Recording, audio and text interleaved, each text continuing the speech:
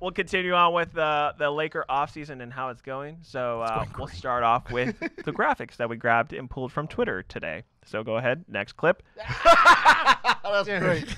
That's great. D_Portilla_0. Rob Pelinka right now, and it's the Leonardo DiCaprio Django clip where he's like about to sip from wine, but it's obviously photoshopped with Pelinka's head on it. That's photoshopped? We could go to the next one. Which is from Count on Vic. Rob Pelinka showing Genie in another Lakers signing, and it's Brad Pitt and Leonardo DiCaprio. That's great. It almost kind of looks like almost like if Genie's Leonardo DiCaprio, she's going like, you spent how much now? Oh no, like what? I gotta rethink my finances. It's like Moneyball. It's like, that turned into like Once Upon a Time in Hollywood to Moneyball real quick. All right, next one. Oh, that's awesome. I love this one. Yes. So, I forgot the screen handle. I'm sorry, but you can look him up at America's Musty. That's probably Dragonfly Jones. That is him. Yeah. Okay, yeah. Good thing. Thank you, Mark, for the credit right there. I recognize the Grand Manera that he has on there. So wait, go back. I didn't read it yet. The haters last week. I love the fact that it's trademarked. The haters trademark.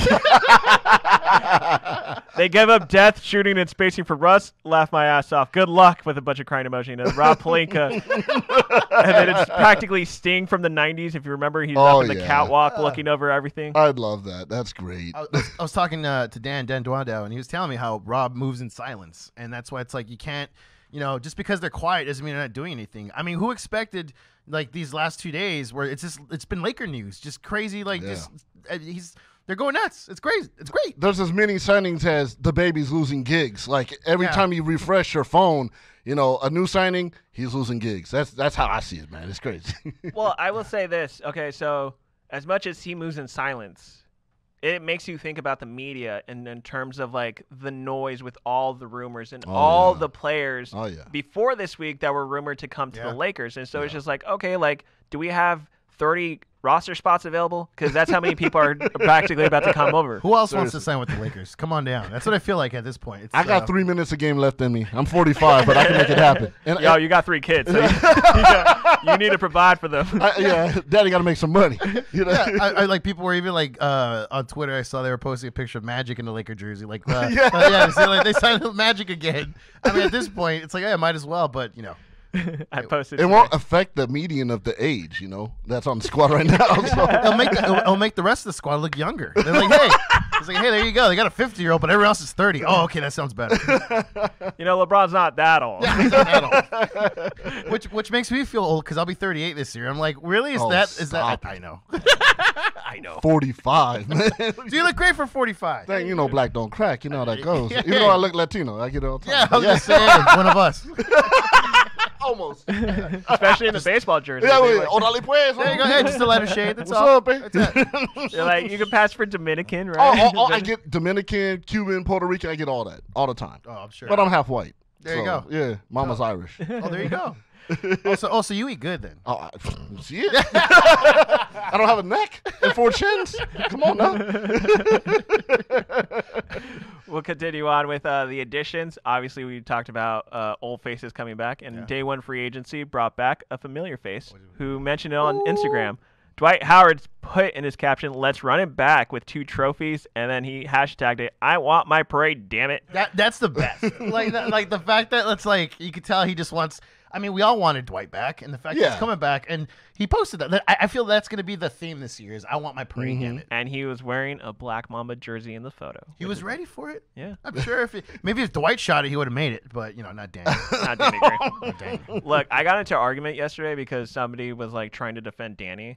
Go on. I was making jokes yesterday, like Matt on the Fear Lake. Should have blocked them. Somebody, they weren't following me, so I'm like, okay. And then I looked at their bio, it said professional writer. I'm like, all right, well, whatever. Here we go. It's of these people, right? So he started like commenting back at me and going like, why do you think LeBron? I was like, I asked him, I was like, why do you think LeBron got rid of Danny? And he was like, oh, what? So Danny's not more of an individual and decides that LeBron can't sign a contract for him? I'm like, first off, LeBron traded his ass. Him and Pelinka traded his ass to OKC, and then OKC, who's rebuilding, was like, "We don't even want your ass," so he traded to Philly.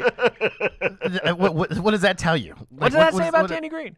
I mean, like, unfortunately, they always say someone's trash is someone's treasure, but it turns out, trash. This trash isn't recyclable, pretty much. It's like, no, just take it to the dump. We just don't want it either. He's like the Robert Horry that wins the chip but doesn't make the shot. Does that make sense? 100%. Yeah, he's Bizarro Robert Horry. Instead of making him, he misses them and still gets a ring. Yeah, he's the guy in the class project, the class group that doesn't do any work and still gets an A. That's him, Danny Green. Yeah, and he takes a picture with the award like this. Yeah, look what I didn't earn. And then, of course, we got to talk about the subtraction. So man, I just want to share Alex Caruso's tweet that he posted last night when he announced that he was going to the Chicago Bulls. We'll never forget my time in LA and the hashtag Lake Show fans. Y'all loved me before it was cool. Purple heart, green or yellow heart. Genuine love for all of y'all. Dude, that one hurt. I don't think we could play this because I'm putting it on YouTube and YouTube will flag us. How about if we sing the Sarah McLachlan song? The arms of an angel. Yeah, can we do a karaoke version of these songs? I posted the highlight package yesterday and I put the Crossroads. Oh, dude, that's perfect. So you at the Crossroads. So you up and lonely. I miss everybody. Yeah, I miss Caruso, y'all. Caruso. Live in a hateful world where it's Zoe where we know. Live in a hateful world. Oh, man. It still hurts, but it's damn. That's the one Laker I did not want to see leave. Yeah. I mean, I think everyone in Los Angeles felt the same way. He got a huge following. Dude plays defense out of his mind. He has bunny hops. Scraps. Oh, my God. And see him, like, I had to, like, look at it 3 or 4 times. Like, he really went to Chicago. Get your money. But, damn, Lakers, y'all couldn't retain him? Like, at all? I guess that's the head scratcher because everyone's like, we could have, yes, but they just kind of dropped the ball. 100% dropped the ball on that one. Well, it was like they were trying to offer him a mid-level exception, right? So, like, it would have been $5 to $6 million, somewhere in that range of, like, what they were going to pay him. And then he was just like, I'm just going to go with 4 years, which is more guaranteed for him. Right. And at least around above $9 million a year. Yeah, of course. Which is still like, I mean, maybe give him a couple of years, things don't work out. We could possibly retain him again, maybe. Yeah. So it's tradable. Look, I think, okay, this again with Westbrook, it's cool.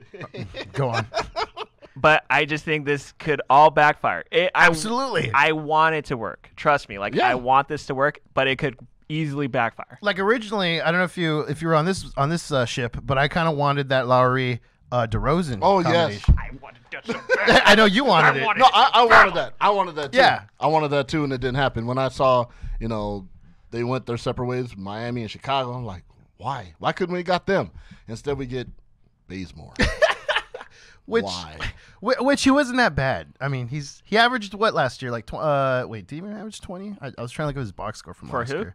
Bazemore. Oh, no, he didn't average 20, but like... Not even on NBA maybe. 2K he didn't. I think there was a season that he did. That's why it's been a minute since I've actually looked him up. It was like a contract year, and he balled out, and then the Lakers were going after him. Instead, he goes to Portland, doesn't do anything there. That's what it was. Yep. I think he was on the Hawks, too. He was balling out on it, too. Yeah, he did. The team that put Kane Bazemore on the map was the Los Angeles Lakers. Absolutely. I remember. Yeah, he was like ranked 500th, which I didn't know that was even a possible ranking for an NBA player to be on a roster team. Wow. But wow, if you want to look back at the story, Kane Bazemore was ranked like 500th as a player in the NBA. And then that year when the Lakers like found out the news, like they kept playing him and like he just shined to the occasion. So I mean, like he made a name, he carved a name for him, and then he went to Golden State afterwards. But like, this is kind of like a new beginning for him to where he could probably find a way to get a championship. And Kent Bazemore in 2021 stats: points 7.2, rebounds 3.4, assists 1.6, PER 10.68. Did I mention I'm drunk and I didn't read it right? I'm Mike sorry. is on it. Look at that. But can you find out what his highest scoring year was? I want to say it was like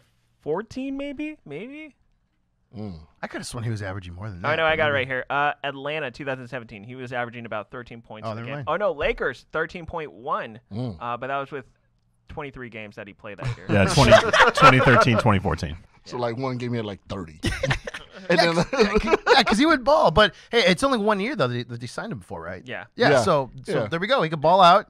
playing with house money there. Yeah, You know, yeah. mid-level exception 1 year. If he does great, fine. Give him a contract. If not, hey, thanks for your services. Peace out, you know? Yeah. So, yeah, it's good for the Lakers. How do you feel about Andre Drummond and Dennis Schroeder? Well, Dennis Schroeder hasn't finally left, but Andre Drummond is now going to the Philadelphia 76ers. I mean, when it comes to subtractions, Mm-hmm. Oh, Alex Caruso is the heartbreak, but everyone else, you're like, okay, oh well, Yeah. like, right? yeah. With Drummond. Drummond, like, I loved him when he played for Detroit. He was my favorite player because he was good. pulling down boards. You know, they were calling him the next Dennis Rodman with offense. He just did not fit with the Lakers. Like, he just looked lost out there and no direction. So, you know, now he's with the Sixers now, so good for him. You know, he just wasn't a good fit. I'm kind of glad he's gone, to be honest. Yeah, we had Anthony Irwin over there at was he Silver Screen? Yeah, he's Silver He's Screen. now with Silver Yeah, Screen. he has so many shows now and so many websites. I was like, wait, where is he at now? Love you, Anthony. But I know he was not a fan of Andre Drummond, and he kind of opened my eyes a little bit about it because I was like, oh yeah, because I remember him in Detroit. So that's what I was thinking. He's like, dude, he's not gonna fit. And then I was just kind of watching, and of course we experienced him. And I was like, yeah, he was kind of right. It just looked like he just looked lost out there. Like he just didn't know what he was doing. So To the point, was he better than Marc Gasol? Absolutely. Yes. I think Andre Drummond just needed more time to gel with the players. And so it was like he was only here for 4 months? Yeah, it wasn't that long. no, About 4 months. Yeah. So it's just like he needed more time and he spent 3 months at least playing basketball because it was like he came in March, April, and then May was when they played the playoffs against the Suns. So he was here for maybe 3 months or so. I think if he had more time under his belt, he would have been better situated. It's just it was a bad impression, and then everything he said offseason wise didn't really help. It didn't help him at all, and you know he's expendable at that point. It's like, you're gonna badmouth us, all right, fine. Just kick rocks. Were you aware that he was selling some was it NFT? Was that his NFT. Did you hear about that? No. His internet property for $45,000, and then the highest bid was $16. I mean, what does that tell you? Tells Mr. you that Drummond? nobody cares at all. Yeah.